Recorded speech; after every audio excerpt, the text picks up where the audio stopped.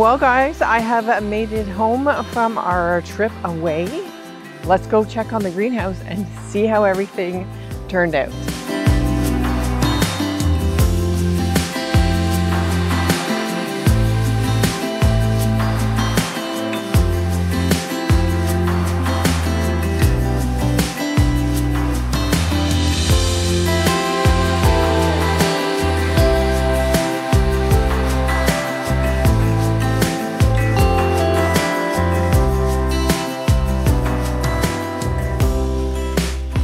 Well guys, I am happy to report that everything in my greenhouse has survived. Yay! I went away for a week and set up my greenhouse on an automated drip system to bottom water my plants on trays while I was away.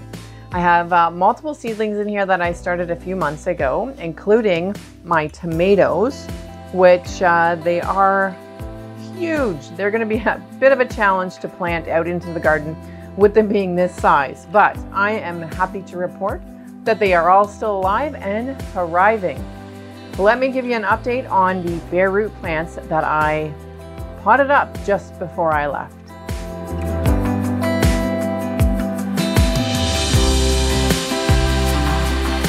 So I had my plants all potted up, the bare roots that I had received from Bessie Seeds, and I placed them on a tray and ran a drip system to the tray just to fill the bottom of the tray so that they could have water while I was away. And they have all sprouted. This one is the Goliath phlox, and we've got a great little sprout on it. I'm excited to get some more growth on this to fill the pot before I move it out into the garden. So we'll keep monitoring and watering and taking care of my little seedlings with the Goliath phlox. The green twister coneflower, they are all doing really well. They all have sprouted and were able to maintain themselves while I was away with the drip system that I had installed. And what else do we have? The hardy phlox. And it is all sprouted as well. So the hardy phlox, the Goliath phlox, and the green twister coneflower, all the bare roots that I had started, there's a little update for you. They all have sprouts on them, growing away here in the greenhouse, waiting for their turn to be planted out in the garden. But the biggest success, I would say, are my tomatoes. So I had them all in a tray and ran a drip system to the bottom tray so that I could bottom water them, and they took off. They have reached great heights, and I'll be working on hardening them off outside of the greenhouse so I can get them planted in the garden in the next coming week. But let me give you an overrun of how I set up the drip system in the greenhouse.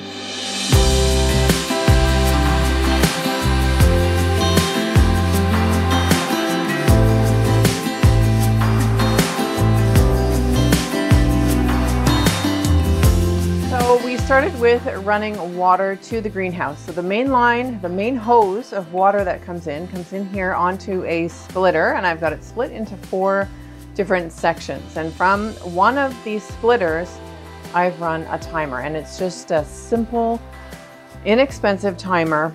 It's manual, it's not fancy, it's not Bluetooth or Wi-Fi or anything like that. It's just a manual setting, and you set it on auto when you're away. I've turned it off for now because I am home. You set the clock.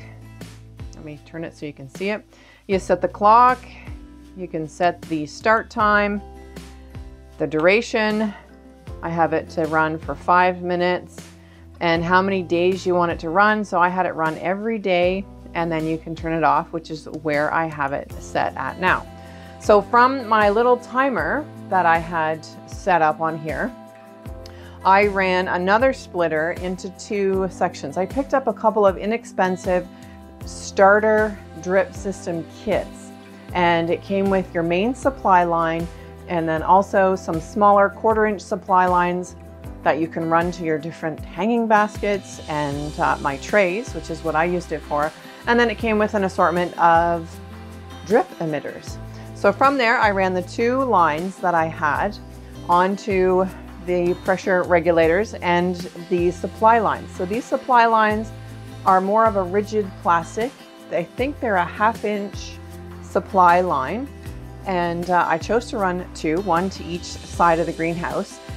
And I've just hooked it up there and ran it along the roof line of my greenhouse. So just kind of where I could attach it with some zip ties into some, I guess they're just screw holes or bolt holes in my greenhouse. So I ran the supply line around the perimeter of the greenhouse. I then installed or inserted, I guess you could say, the 1/4 inch black tubing, which is also just a supply line. It doesn't have any emitter holes in it. And I just ran tubing and attached emitters on the end. And let me show you how I did that.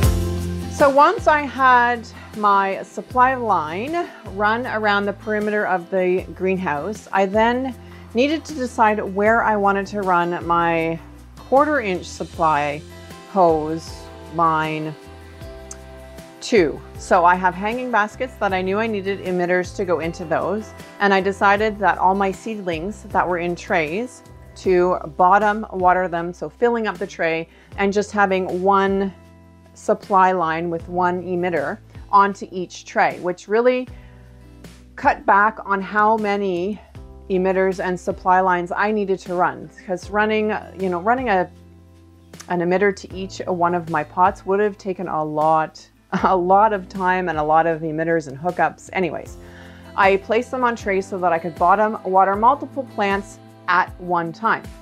And in order to do that, you just use one of the puncture tools that comes with the kit. The kits that I ordered were on Amazon, and I'll put some links below in the description if you're interested in checking out some of the different drip systems that are available. I had no idea which one to start with or what to try out, or I just sort of picked which one looked the easiest to set up and ordered it. It was shipped in a couple of days, and away I went. It did take a few days to kind of get it figured out and hooked up, but let me show you how I got it done. So, like I said, I used the puncture tool, and this punctures a hole in your main supply line, which then fits one of your connectors or emitter. No, this isn't an emitter. This is a, let's call this a connector. So this little connector then went in the hole where you punctured your hole in your supply line. It's threaded, so getting that in was a bit difficult. It was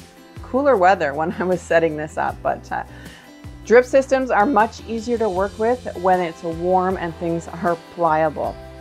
So to connect my 1/4 inch supply line with my 1/2 inch supply line that's running off the hose, I had to add one of these connectors, and I just put the hose onto the end of it, and they fit really snug so that water doesn't leak all over the place.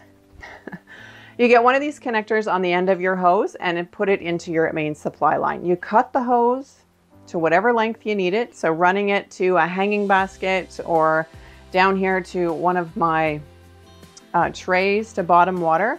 I found longer is always better because you can always wrap it around. If it's too short, there's more difficulties there. So learned that. Longer line is always better.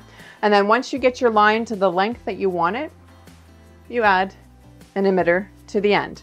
And some of the other connectors I'll show you over here that I used was a T. So we have the main supply line up here, and then we have the 1/4 inch that runs down, and then I've put a T in. So now I've got access to 2 hanging baskets with 1 supply line, and I found that worked really well. Now, I didn't really know anything about what gallons per hour and all those kinds of things that when you get into drip systems they have. So I just went with your basic beginner emitters, where when you want more water, you just turn it. You turn it and more water comes out. When you want less, these ones you just turn and less water comes out to more of a drip type system.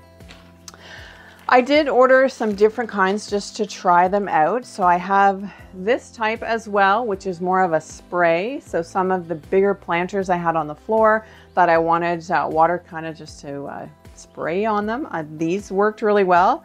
the smaller you make them, the finer the mist that comes out of them. So I tried some of those and I just worked through it for a few days before I actually left to make sure things were doing well, and turned on the timer and away I went. I'm happy to report back now that it worked well. Everything survived, everything stayed well watered. I'm excited to get out in the garden and get some of these plants hardened off this week so that I can start planting. My name is Bonnie. This is Artist in a Garden. Thanks for watching, guys. I will keep you updated on how everything else is going, and we'll get out into the garden planting up some things. Thanks for watching. We'll see you in the next one, guys. Bye-bye.